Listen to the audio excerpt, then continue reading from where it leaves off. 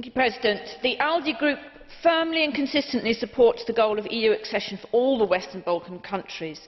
We are aiming to equip their citizens to join an integrated free movement area with a single market and common values.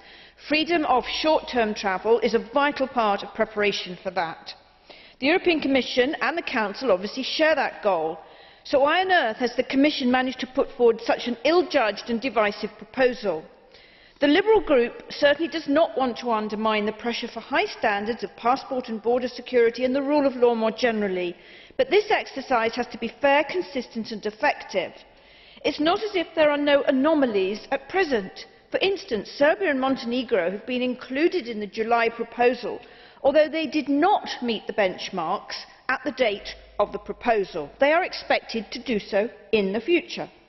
Then there is the requirement for biometric passports, of which Bosnia has now issued 40,000, by the way.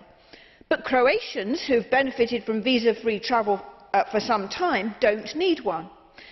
And we're saying that Serbia's Stabilisation and Association Agreement cannot be progressed, while Mladic stays hidden, since it shows lack of control over the security services.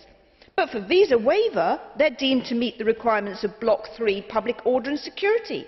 Some contradiction here. The way to keep Bosnia and Albania up to the mark would be to include them in the legal scope of this proposed regulation, but to make the actual implementation of visa waiver conditional on a Commission declaration of compliance, in fact similar to that the Commission needs to make this autumn about Serbia and Montenegro. The process would be exactly the same, though a bit later.